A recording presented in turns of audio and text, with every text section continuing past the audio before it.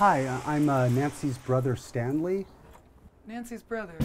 Yeah, she had mentioned that I could stay for a while. Why are you here? Are you in trouble? Did you go to jail? Do you need bail money? Are you gonna make me poor? Fiona broke it off with me. Oh no. She gave me some divorce papers. What's that about? What the hell's that about, man? It's a cover-up. Yeah, well, I mean, it's something. But there's hope for you. There's hope.